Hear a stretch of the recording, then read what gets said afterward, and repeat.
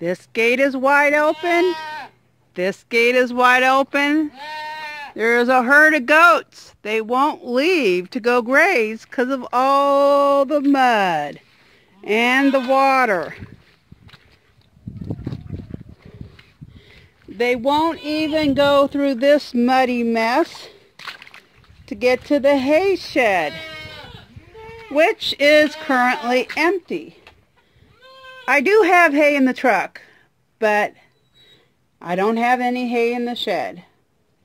Kind of needs cleaning out. It's getting yucky over here from all the rain and stuff we've had. It's just been, oh, it's been ridiculous the amount of rain we've had. But the goats don't know it's empty. And everybody, I did feed them this morning. The very last bit of hay that was in there, I gave them, alfalfa. But everybody's just standing around. I saw a lawnmower attempt to come out. It was funny watching her trying to do the split, reaching, because there's not enough rocks in here for them to use to get out. But I need to fix this gate right here. I am having a problem with all the massive amounts of water that's been falling out of the sky. All this mud is piling up against the gate. I've cleaned it out. Last week I couldn't even shut the gate. It was like that far, well, maybe around like this far. It wouldn't go anymore because there was so much grass and dirt piled up here. I couldn't get it shut. And so I cleaned it all out, made a little trench here along where the gate should be. And then after I got over 7 inches of rain and just two nights, it rained in the nighttime, both Sunday night, Monday morning, and then Monday night, Tuesday morning. Got 4 inches Monday night, Tuesday morning. And it pushed all the mud over here. And so I gotta come over here and clean some of this out. Are you gonna try to make it? Is Sport gonna try to make it? Are you gonna try to get over there, Sport? Are you gonna try? Nope, you're just gonna shut the gate. Oh, you don't need to be going out there. It's too wet, Sport. It is too wet. Yes, it is too wet. So I think I'll shut this gate and lock it. Though he knows how to undo one of these locks. This kind he can undo. But I'm going to take a few minutes and I'm going to clean out some of this mud. I think I'm just going to transfer it to some other location. Not sure yet. But I need to be able to lock that gate so when there is hay over here in that shed, this boy and the others won't try to break in and eat it. So, better get busy. Okay, I had to take a lunch break. It's afternoon now. I've hauled off about a dozen buckets, each a little over half full. Because I was just skimming off the top of the mud, not very going deep at all, and I can only go, I got to get rid of that rock if I want to go farther. But I really didn't get any little rocks. I got a few, but not much. And so I went and put it in the garden. I'm trying to elevate, make raised garden beds in there. I've got one bed. I'm trying to get rid of all the grass weeds that keep growing every year. So I piled it on that. In that garden bed, I pulled up as much grass as I could, which wasn't much, fed it to the rabbits, then put paper feed sacks on top of it, and then been piling rabbit poop, goat poop, straw, hay, and dirt from the land on top of there. And hopefully, you know, that will do the trick. If not, if I start seeing stuff sprouting during the winter, I'll put plastic feed sacks on top until it's spring and see if that helps kill anything. But this is what I've accomplished today over here. I can now open the gate without pushing any mud out of the way to let the goats in and out and get me in and out. Obviously, I need to get in here to feed these guys. Well, most of them are gals. Well, 3 are gals, 2 are guys. And 3 are guys, if you count the dog. But, I probably will do more on a future date. We'll see. I've got so many other pressing things that really need to be done first. I'm just wondering if I piled like a little levee of rocks, you know, in a half circle, if that would keep, you know, the rain from washing mud down here. I mean, I'm kind of thinking of doing that. But that would have to be for a future date. Right now, not something I feel like doing because I have so many other things that are more pressing to do. At least I can open the gate without having to push mud out of the way.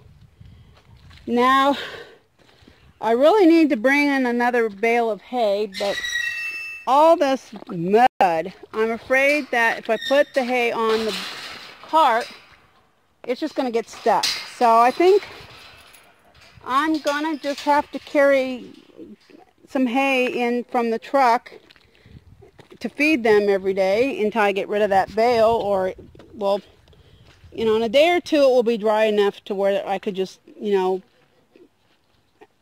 haul it over here. Right now, though, today, because, I mean, look at all this water.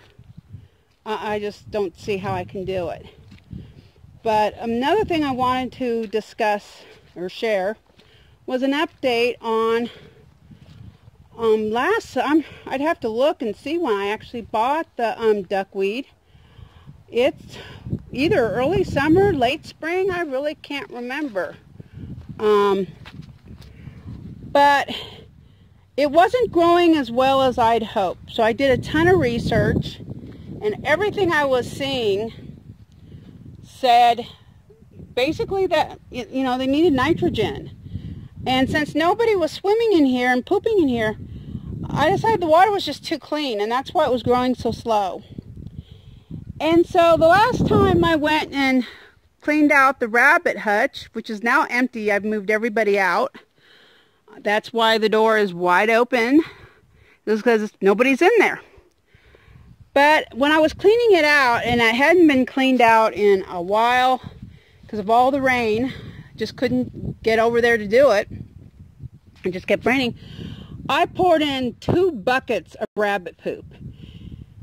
And the end of last week, I can't remember, maybe this weekend, I noticed I had a lot of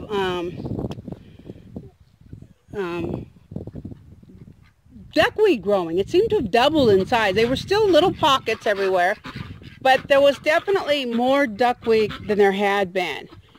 And so I was really pleased and thought, you know, maybe I'll have a good supply of duckweed and I can start feeding these, you know, when winter comes, that maybe this will be totally covered in duckweed. Well, then this weekend, or it started Sunday night and ended Tuesday morning, I got 7.49 inches, basically 7.5 inches of rain. In fact, started raining Monday night, and by Tuesday morning, it was after 9 o'clock that it was safe to go out. I had 4.19 inches. That's almost 4 inches and 20 tenths. I mean, there are places, I mean, campgrounds got wiped out from flash flooding. Towns have been flooded. Roads are closed. I mean, this is severe rain. It was bad. Well, as you can see, this, I mean, it used to be kind of low. I wasn't adding, I mean, in August, this was probably half full. I haven't added any water because I haven't had to. And I believe it overflowed. The ground's it's drying out here, but it's still pretty dampish, and I think it overflowed. Especially probably Tuesday. Monday, it wasn't, it was pretty high up, but still, but then I think it overflowed, and a lot of the duckweed fell on the ground. In fact, I'm not sure, but I may see little duckweed plants in the mud. These guys, if they find it, they'll eat it. It'll still be good. And they might have eaten a bunch, but as you can see, I really don't have any duckweed. I mean, I think I see a few leaves here and there. So it might come back.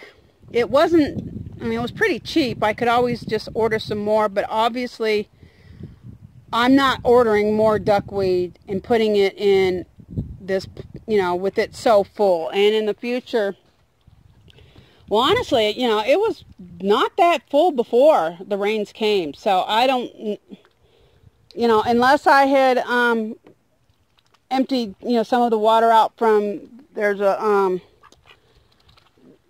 way to, you know, empty water from the bottom. And but once I unscrew that, I'm not sure I could, you know, the force put the screw back in. So that wouldn't have been a good idea.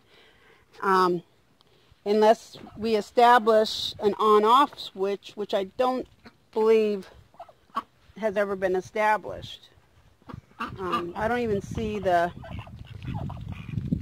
oh, it's right here, the thing to empty it with. And so we'd have to put piping and an on-off thing to be able to empty water, which, you know, if the duckweed doesn't come back, if it has died, and I don't get a good crop because it, you know, if we get more rain and it just all washes away, I just may do that and try again.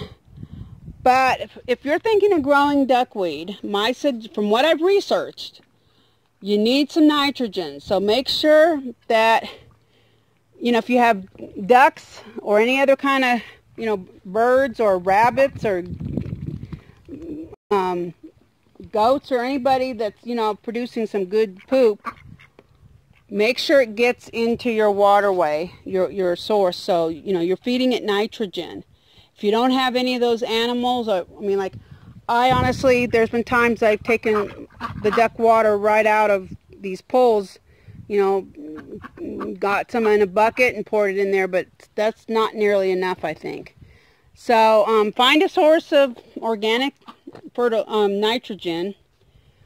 Everything I researched pointed to nitrogen, and if you think about it out in the wild, you know, the fish are pooping, the ducks are pooping, everything's pooping in the water, and that's apparently what duckweed feeds on, and I just did not have enough poop in here. So if you're going to try duckweed, that's what I suggest. Make sure that there's a lot of poop in that water to feed the duckweed. Hopefully, because there is, you know, some duckweed, I don't know if it shows up, like that right there is duckweed, that is duckweed. It's not really showing up too well, but hopefully you could see something. Hopefully they'll grow and, you know, I'll get a crop that I can start feeding the ducks during the winter, because that would save on money. So I just wanted to update you on this, you know, what's going on with this, you know, because I haven't said anything because I wasn't growing anything. But when I added, you know, a ton of nitrogen, not just a little bit, but I mean, it was 2 big bucketfuls of rabbit poop. That's when I saw it start growing. And as you can see, the water's kind of brown because that's a lot of rabbit poop I dumped in there. So, you know, that's what's going on with the duckweed. I'm kind of disappointed.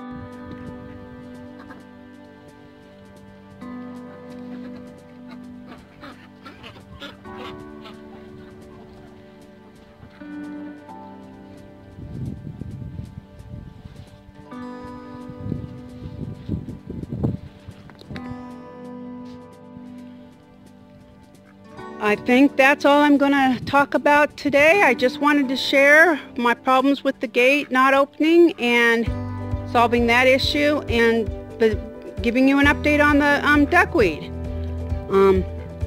I hope the information was helpful. I hope you have a wonderful day, and thank you so much for watching.